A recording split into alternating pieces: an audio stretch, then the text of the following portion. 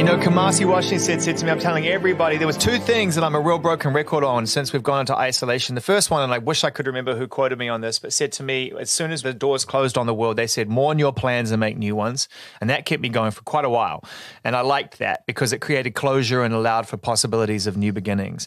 Most recently, I've been feeling a bit of melancholy again, just because of the uncertainty of it all, right? And I spoke to Kamasi Washington the other day, and he said, it's going to be a great harvest. After we finished speaking, I just went and thought about that, and I thought what that means, and I thought what it takes to get a harvest. Preparing the soil, planting the seeds, protecting the crops, ensuring that others don't actually chip away and destroy the crops before you can harvest. And when you get a great harvest, everybody eats. And I just thought that was a beautiful way to look at it. And I wonder kind of, you've got so much to look forward to going forward, and this album is such an important part of your creative outlet, whether you agree with that, you feel positive right now and amongst all of the change. Yeah, you know, I believe in duality in life, the yin, the yang, the option, the free will to see something in two ways. And it's up to us to have that perspective. And that's really what kind of the lyrics of Smile talk about, is choosing to start to see in a different way. And then that rewires your brain, which is the most important part of your whole body. Which you can do, by the way. And that is lesson number one when you think you can't get past it, is the brain can be rewired and you can mold. It's malleable. It is. So I haven't said, 2020 is the worst year, because we're 6-7 months into it. And also I have a child on the way, and that's not a good spell to cast. Yeah, let's bookmark this in a different way. Yeah, let's bookmark this hopefully in 20 years when I can look back, I can say, wow, 2020, it was challenging, but out of that challenge came the most beautiful thing in my life, right? And when you look at the album cover for Smile, you see me as a sad clown, and then you see the smile kind of in this smile font. It's not me going, hey, smile, or shoving happiness down your throat, or you got to stay positive, you got to stay optimistic. It's melancholy. It's satire. It's melancholy. Yeah. I found my smile, but I'm not stupid enough to think that, it's going to stay this way forever if I don't keep doing the work. Do you know what I'm saying? Smile is a real representation to me. The record is a representation that I got through it and overcame to the other side. I'm not saying I'm going to always be on this other side. I could, fall backwards. The mind can trick you, right? But at least I have this touchstone now of a body of work that says, no, you did it once. You can do it again. It's possible. It's possible. I don't feel like Katy Perry of Prism could have walked away. I feel like it was like, I'm going to stay on this road until, like you said, the fans say, take a break. You just weren't going to stop. Could you walk away now? Could you walk away happy now? Could you disappear? Well, two things. Disappearing is extreme. I love what I do. Is it though? To disappear into a private universe and raise your family, and people have done it. I mean, sure, but I'm sure a lot of those people still feel very creative and wish, for an outlet.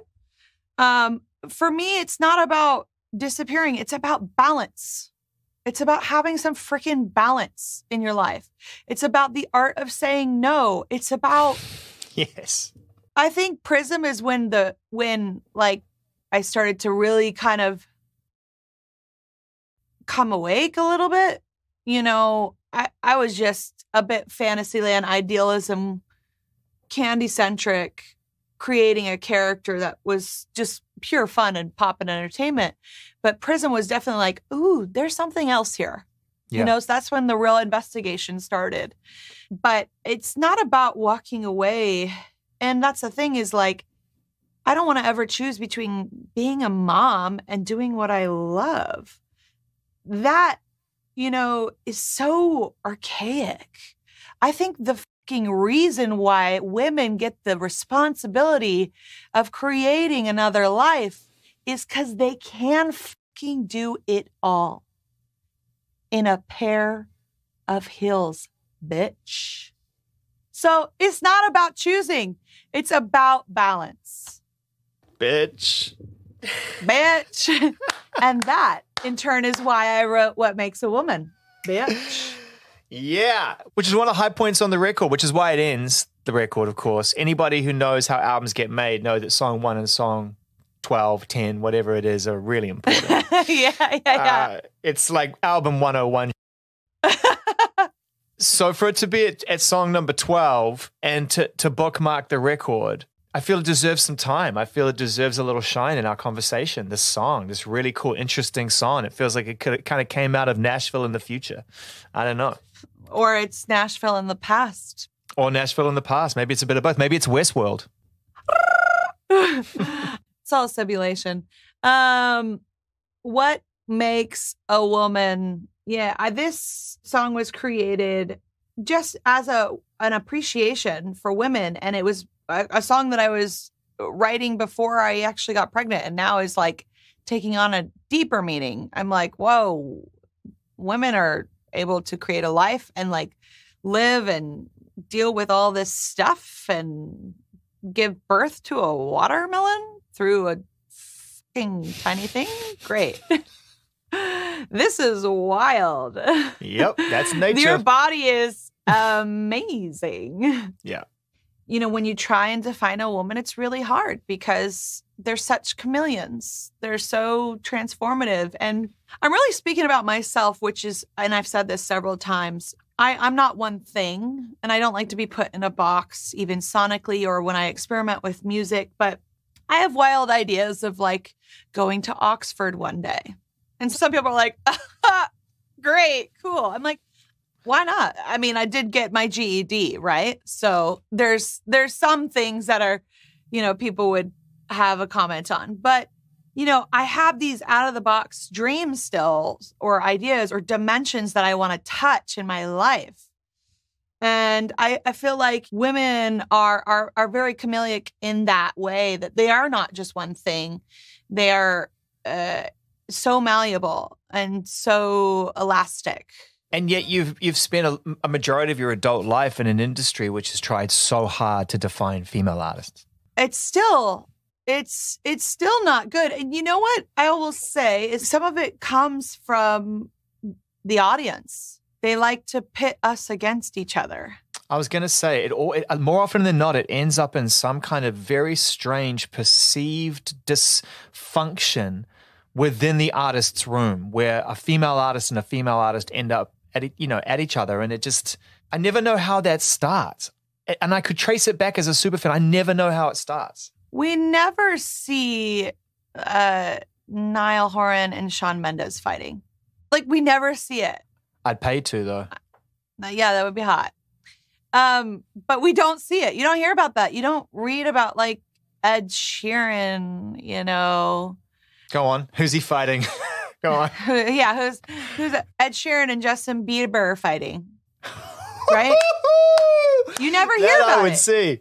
Wow. Who's going to win that? No, but hang on. Hold that thought, because we're on a serious topic, but we can't sidestep that. I mean, Niall Horan and Shawn Mendes, it's obviously Niall. Like, Shawn's got reach. He's tall, but Niall's Irish. He's going to beat the shit out of him. But when it comes to Ed Sheeran and Justin Bieber, I don't know. We just don't hear about it. That's why it's an exciting thing to talk about now, because you've never, ever heard about it. But, like, take any female performer and you hear about it every single day. Like, you want to read Twitter comments? No. Somebody want to take my account and read my Twitter comments? No, you don't.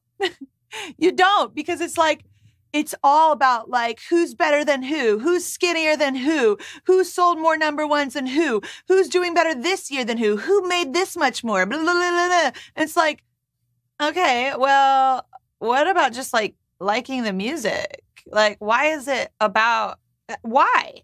Did you ever get swept up in it, though? Did you ever find yourself, even just subconsciously, because you're exposed to it all the time and you're facing all of this all the time, that the bloodlust catches? You're just like, ah!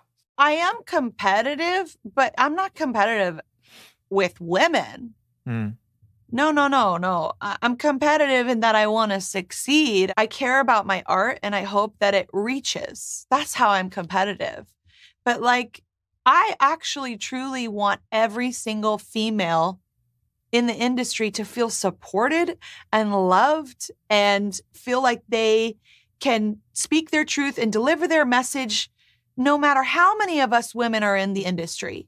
I mean, time and time again, like, I want to hire more women than men. I want to support them, you know, because I know what it feels like to like just be in a room of all of my female peers and go, do you like me? I really want to like you. I want to talk to you. I know we're going through the same exact thing. Like, we're literally going through the same exact thing. Can't we talk about this?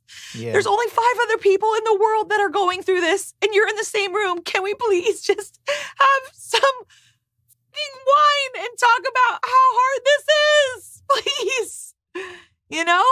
And like that would have been amazing. I think we're more there than we were at 5 years ago. I think there's been, you know, an evolution, but there has to continue to be. I think amongst peers, there's more understanding and compassion and love, but it has to definitely also be in the listeners and the fans, the real fans. They also have to not play the petty game with us.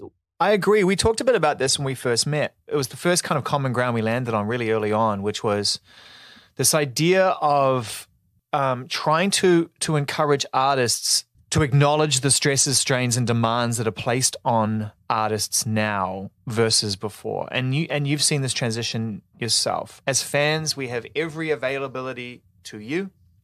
We have this insatiable desire and appetite for quote-unquote content. We have all of the tools and platforms for you to feed me. Dopamine. Yeah. And by the way, I'm talking about myself here. I'm not throwing judgment at any fans out there. I'm a the same. pop culture lover. I love it. I lust. So I'm like, if you want my attention and you don't want if you want to be A and not B, C, D, E, or whatever, F or G, then you got to keep me pumped up. And what I've been noticing in recent conversations that I've been having, and it's been pretty evident in the conversations, the way they've come out, is that artists are tired and that it's exhausting and the demands are exhausting and that it doesn't feed the soul, it just feeds the timeline. And we spoke about this, and I know that you feel the same way. And there's got to be a conversation. We have to use this kind of experience to have this conversation so that we can educate each other as to what the actual outcome is and how dangerous it can be, because it leads to coping mechanisms which are more easily available than ever before, right over the fucking counter, and then we lose good people because they can't handle the stress. We lose good people. You lose the artist. I see artists out there that I've known for, a decade. They're not there anymore. They're not present anymore. They're not there. And it's sad. It's sad that they felt like they had no choice. And obviously, we all have a choice, and it's up to us to do the changing. I just hope one day there is somewhere artists can go, or a community, or we can just shift, our perspective a little bit as a whole in general. But it's not, for me, I'm not tired. It's sad. I'm not tired. It's sad. Yes, it's sad to see when, artists are on a cocktail of medications and they're just not like they were. It's sad that like artists OD. It's sad that you don't see artists becoming grandmas and grandpas because they shoot themselves in the head. It's sad. Why is that fucking glorified? Why is that rock and roll? Why is that cool? That's not cool. That's someone's brother. That's someone's sister. That's someone's mom. That's someone's dad. That's someone's niece or nephew. That is someone's life. It's not part of the trade. It doesn't come along with the territory. And artists that think that they have to stay in pain in order to be interesting and cool and creative are lying to themselves. And I lied to myself for a really long time. I was like, I don't want to face my demons, because what if I'm not like, I don't have anything to say afterwards? I get scared to go to therapy because, all of a sudden I don't feel as intensely, I think the stigma of mental health and the conversation has to be broad. The stigma has to be taken off. I think media has to have some accountability. I don't know if they ever will, but what I do believe is I believe the fans will have it before the media has it. But like I said earlier in this conversation, the people have the power. so they can make the change. They control the media. What happened first, the music or the music industry? The music. Then the industry was born out of it.